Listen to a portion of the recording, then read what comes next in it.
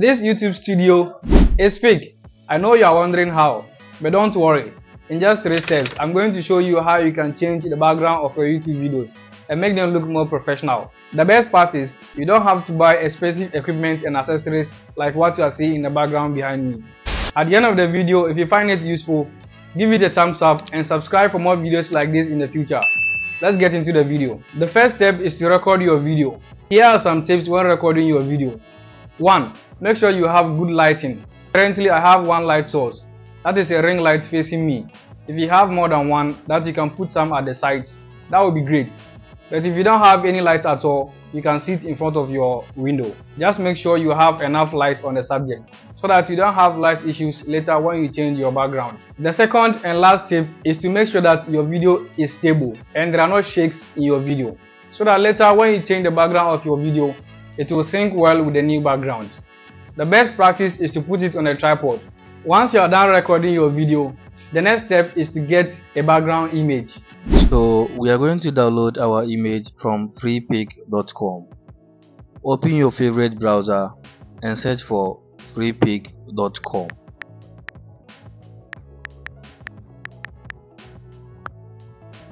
Once you get to the home page, click on the search bar and search for YouTube Studio background.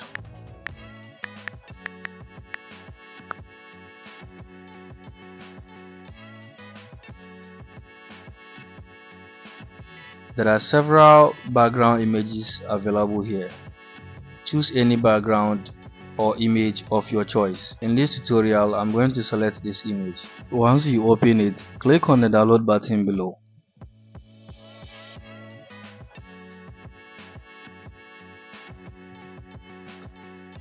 Click on download again. And as you can see, your image is downloading. And now the final step is to edit your video.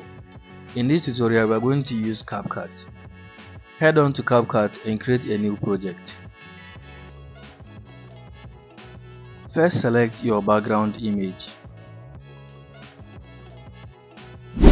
Next, let's overlay the video on top of the image. So click on overlay, then add overlay. Select your video. I'm just going to select any video from my gallery. Resize your video to fit the screen. Next, let's remove the background of the video. But before that, let's extend the length of the background to match that of the video.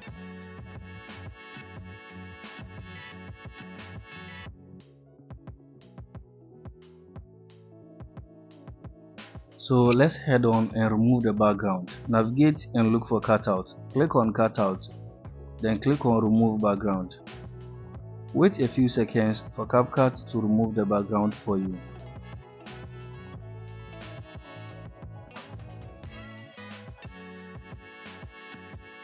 Once the background is removed, the next thing I would like to do is to add a blur effect to the background so that the video will stand out.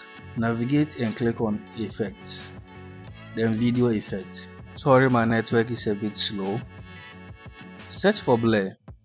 You can either search for it on the search bar or locate it at the lens tab. Click on lens and search for blur. Click on blur. You can click on it again to adjust the intensity of the blur. I think I will go for something like 20.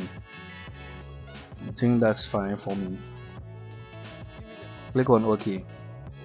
Adjust the blur to affect the entire video. Our video is looking good so far, but there's one thing you can do.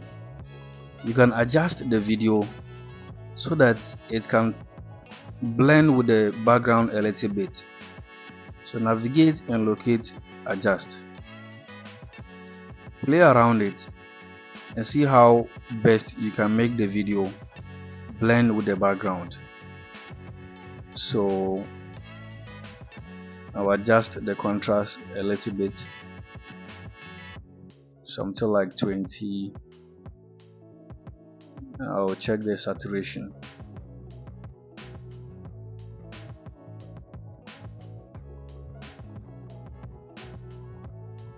You can play around it and see how best you can make your video blend with the background.